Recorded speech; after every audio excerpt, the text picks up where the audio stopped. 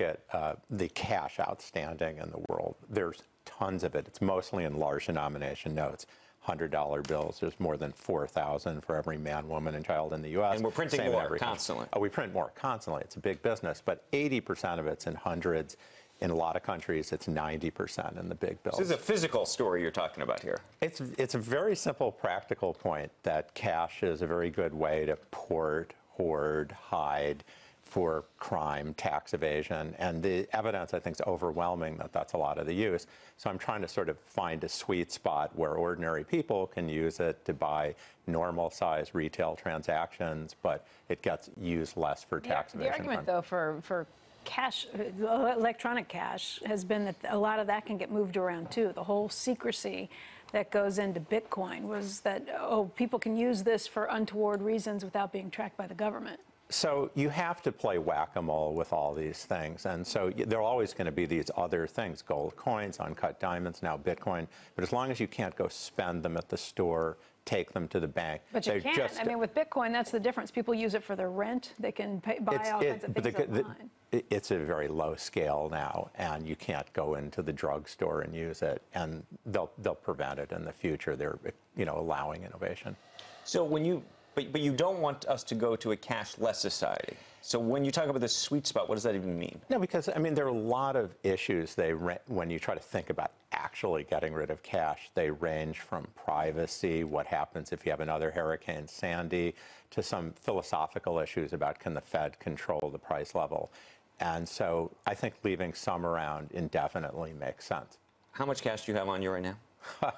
Less than I'd like. I mean, Do you think people should carry on? I actually carry around no cash. I think meaning I would be a very bad target for anybody. I want to be clear. This is not a moral. I think I might have $20 on me. Maybe.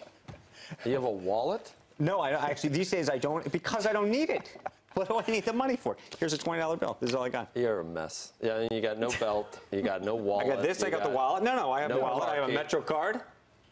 American Express card. I don't want to put the number up, right? Careful. And that's kind of a wallet. It's just no. It's just a little wallet, an ID. Wallet. What else? Library card. That kind of stuff. So library card. I have a lot of ones and a 10. But my point is that you can get away with actually not having cash anymore. Yeah, and it is. All the surveys show, even in places like Germany and Austria, where they love cash, they just use a tiny fraction that they're carrying around of what's outstanding. A lot of it's in the underground economy. A lot of it's tax evasion. And the scale's just stunning. And there are other issues, like with monetary policy. Is that the same? You talked about Europe and Germany. Is that the same here in the U.S.?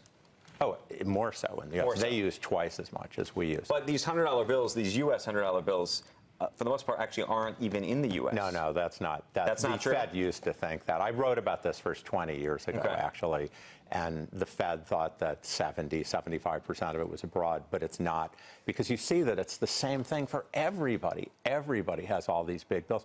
We're not even a big cash printing country compared to Japan, for example. Do you know how much it costs to print cash?